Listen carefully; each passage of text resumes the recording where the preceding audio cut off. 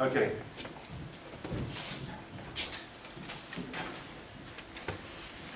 I'm very expert at this here. So Norman is the only person who's here doing 2 PKs. Both of you offered us talks.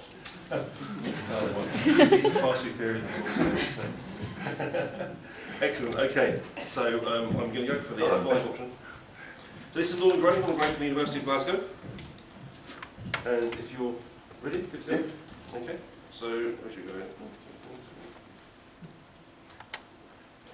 Hello, I'm Norman Gray. The MaRDI-Gross project was funded by JISC to look at data management planning and preservation planning for big science. The STFC folk, STFC is the funder which funds most big science in the UK. The Lancaster folk are HEP and I am astronomy. The history of this is that there was another project funded by in the same programme which looked at gravitational wave at big science data management. And these are the outcomes that came from that, and these led on to the MaRDI-Gross project. So what is big science in this definition? Various things. In this context, the big author list is important. You're having hundreds to thousands of people on the author list means you have a lot of apparatus about creating consensus, and what things that are decided end up being done is an important thing. There are also a variety of data management styles, but there's a certain amount of cohesiveness as well. The fact that there's a lot of data, the important thing about that is that these disciplines are used to dealing with lots and lots of data, and so they are comfortable with innovative data management and with funding that and managing it.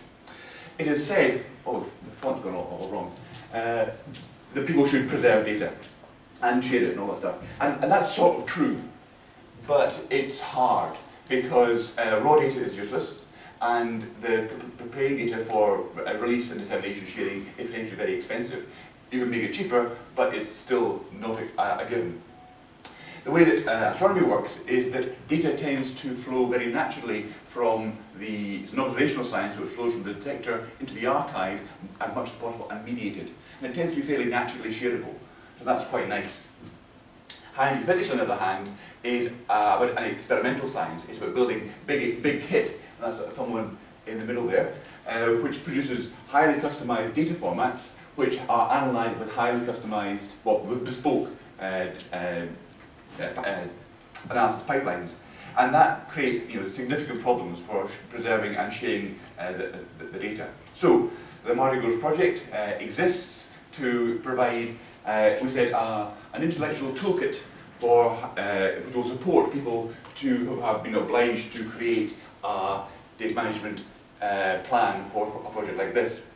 It looks at a neutron source, gravitational wave physics, and particle physics. The claim is that the principle to data management is a good thing, and that OAIS is a good thing also. And that there's a boundless set of resources which we plan to create, which will help someone produce that. So what should happen is funders should say, here's a copy of OAIS spec, get on with it. I've got another 10 seconds for the next slide. That's it.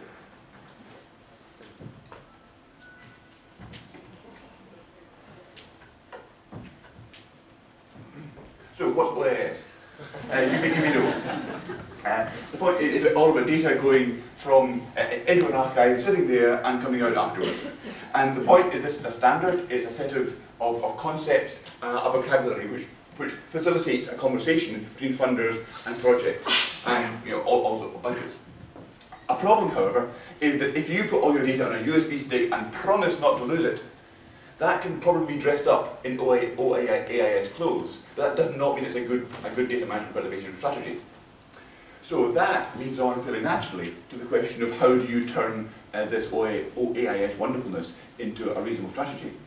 CASPAR is a project which was funded by the EC a couple of years ago. It's about creating a set of structures and tools to help concretize an OAIS motivation into a real plan.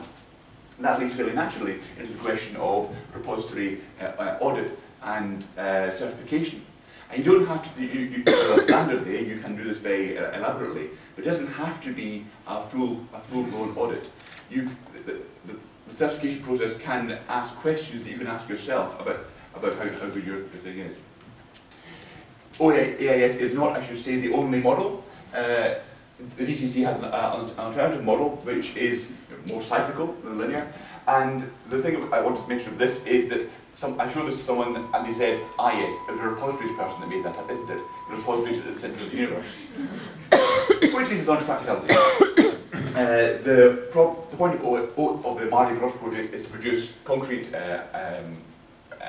advice on what to do. That includes asking questions like, what is the designated community, how much is it likely to cost, and so on. Which leads on to the idea of planning. Planning is a good thing. Planning the release of your data is various. The gravitational wave community has an algorithm for what data will be released under what circumstances. People have there are a variety of ways of doing this. Cost is important. Cost of storage is scarily expensive. Maybe for thousands of dollars per terabyte. And David Rosenthal has talked about how this can be more expensive than you think. And the fact that disk storage is getting cheaper does not get you out of this. Secondly, ingest is potentially expensive and potentially very messy. However, it may be not too bad because quite a lot of these big science areas tend to, as I said, to produce data from the instrument directly into the archive. So the ingest is therefore, to some extent, factored away and maybe someone else's budget. So, finishing off, the first one there is the page for the precursor project to this, and the idea for that is that it produces a description of how big science data works. The second is the MaRDI-Gross project itself. We are producing a version 1 at the end of this month. You will find snapshots there, and comments would be delightful.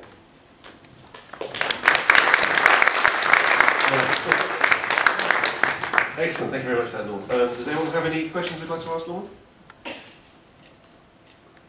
wasn't provocative enough. No, they're all good. Excellent. Okay, right, we're